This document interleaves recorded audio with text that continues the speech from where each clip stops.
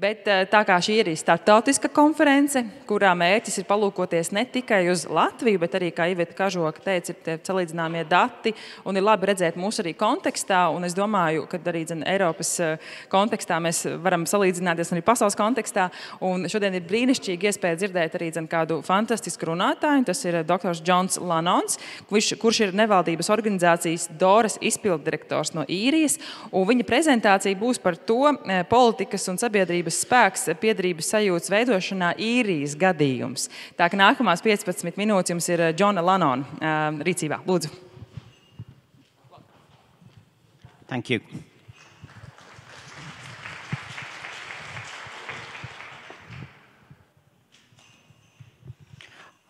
I think perhaps I'm carrying too many things here between the clicker and the microphone and my notebook, but we'll try nonetheless. So good afternoon, everybody. It's a pleasure to be here. Thank you for the invitation.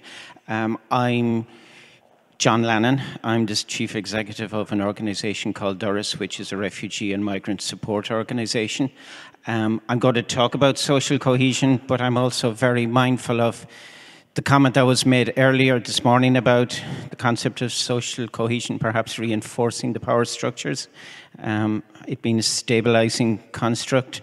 I think perhaps the willingness to challenge the political structures may be an indication that there's an attitude, an appetite for change and for challenging those structures.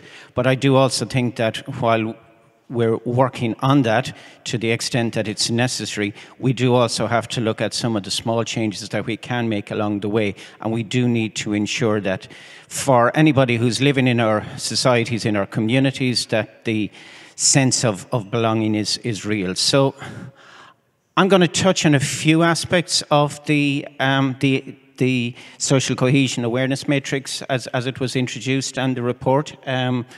Migration processes, attitudes towards diversity and accepting differences is part of what I'll talk about. Social and political practices of the population, altruism and charity, but mostly I'm going to talk about the sense of belonging. And I guess I'm doing that, as I said, from the perspective of somebody who works with refugees and migrants back in Ireland. Doras was set up in the year 2000. It's actually the Irish word for door, the idea being that it's an open door for refugees and migrants. We take a human rights-based approach to our work. 5 key principles: universality, indivisibility, equality and non-discrimination, participation, and the other one is accountability. So those underpin everything that we do. So let me just give you a sense of Ireland's recent history in terms of migration. So we joined the EEC, European Economic Community. Sorry, I can hardly remember now what it was back in 1973. It's gone through changes, of course, since then. With a generally positive net migration into the country in the 1970s, about 100,000 people more arrived than left the country. That changed in the 1980s. Net migration, I think about 185,000 more people left the country than actually arrived. The trend changed again in the 1990s. I mentioned here as well an important historical moment in our history, which is the Good Friday Agreement, or the Belfast Agreement, as it's also called, depending on which of the communities in Northern Ireland that you come from. People born, people who are born in Northern Ireland could choose between being British and Irish citizens. And we've had quite a complex interplay between that agreement that was signed to end what we euphemistically called the Troubles in Northern Ireland, between that and the idea of citizenship and identity and human rights in Northern Ireland, which is quite a complex topic that we could spend an afternoon talking about alone. 2000, we started to have a significant inflows of asylum seekers or people seeking international protection in Ireland. After that, then, the years beyond that, as we moved into that decade, significant numbers of people coming from the countries that had joined the European Union, particularly for economic reasons, including quite a significant number of people from Latvia. And then, I guess, the point at which we began to think about integration and consequently began to think about social cohesion was probably in 2007. We appointed a new Minister of State for Integration in the government, and they had responsibility for the development of policy around the area of integration. So I guess I could probably sum up most of my presentation today to say that since then we've been trying. It doesn't mean we've got it right, but we've been trying in different shapes and in different ways to do this. The government did back then show their commitment to social cohesion and to integration by giving it the prominence of having a minister. That minister had cross-departmental mandate to drive and coordinate integration policy across the various departments, across the agencies, like the Health Service Executive, for example, and the services that were delivered by the states. They also funded measures to foster greater social and civic participation, which has been quite positive. That's participation by migrants in Irish life. So that has been quite important, I think, since then. What else have we had? So most recently, if we jump forward then to last year, to February, when the full-scale invasion of Ukraine began, significant numbers of Ukrainians started to arrive in Ireland. Since then, we've had close to 100,000 people who have arrived. And I have to say, we've been struggling with the accommodation aspect of that since February 2022. And that has meant that it has distracted us from all of the other aspects of integration and challenges relating to social cohesion. And that kind of masks or overrides everything that we're doing since then. There is incidentally about, I think it's 750,000 people in Ireland now who are non-Irish citizens. That's out of a population of about 5.3 million. Okay, so some of the things that, and again, I was looking at the report that was launched this morning, some of the interesting things around social cohesion that were mentioned in that, about being a society where individuals and community are bound together by strong social ties, the idea of a common identity, building trust, building mutual respect among different members of the society, and consequently then the need to ensure equal rights and equal opportunities. People taking part in social and political processes, and again this sense of belonging and having this sense of belonging. And as I thought about identity, I'm always quite struck by the fact that people we all have multiple identities.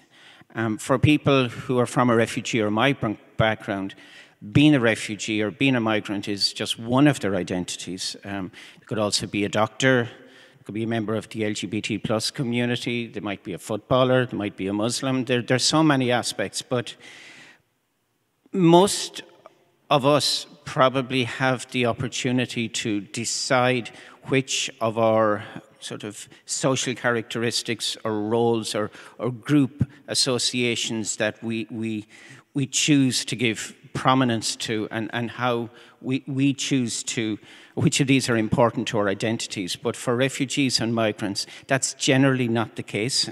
They're labelled in ways that, and seen in ways that overshadow so many other aspects of their identity. A couple of two pictures here that I've just put up. One of them is actually a sculpture, the top one, Bruno Catalano, and it's in Venice. Some of you may know it. And it's just to demonstrate how migrants often leave quite a bit of themselves behind. We also know that migrants also mask or hide a lot of their own identity as well, and are forced to do that often in our societies, when rather than integrating difference, we try to force assimilation and ask people and expect people to conform to what we see as being the dominant sort of culture or identity within the society. So this is something that a lot of the people we support often reflect on for us. The other sculpture there, which has the Pope standing beside it, Angels Unaware, it's called. It's a Canadian artist, and it was in St. Peter's Square in 2000. 140 different migrants are depicted in that from different backgrounds. A Jewish man escaping from Nazi Germany, there's a Syrian refugee. But it shows them, what's particularly important about it is it shows them carrying their own identity with them, you know, doctor, school child, and it's challenging this idea of the refugees being a huddled mass or a homogenous group that arrive into our society. I've also added some interesting quotes from a Limerick artist, Limerick being the city that I come from, called Denise Chyla, who's herself got both Zambian and Irish association, and she speaks about how people try to belong and the efforts and the work that they have to go to try to belong. She's also picked up on this phrase that we often use in Ireland so many times a year. So where are you from originally? And this is something that is said, generally speaking, by Irish people to be friendly.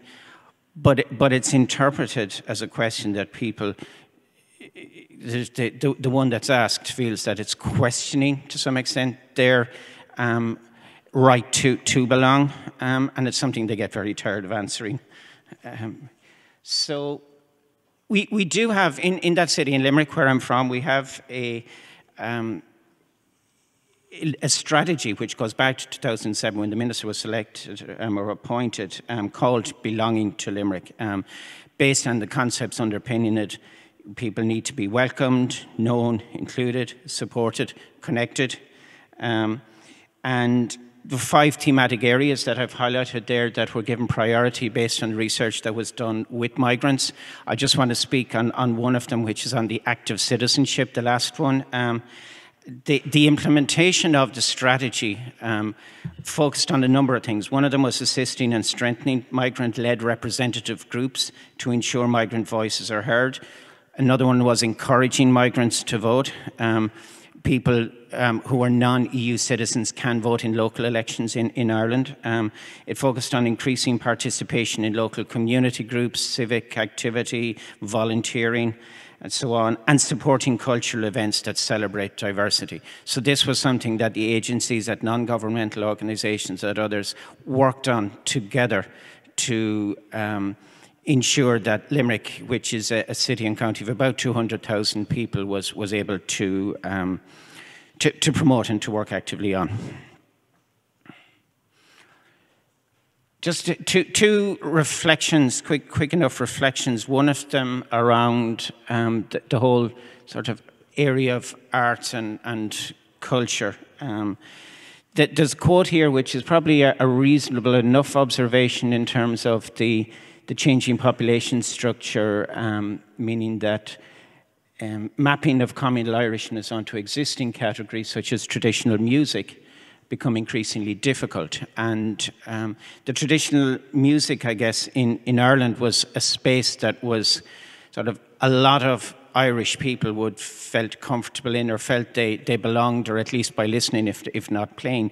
But over the last few years, other cultural and artistic spaces have started to emerge, and one of them is the hip-hop scene in Limerick, which is kind of really interesting, because one of the more interesting things about that scene is that people from the traveller community, this is a small ethnic community that we've had in Ireland for the history of the state and long before it, that have experienced racism and discrimination because they're nomadic by nature.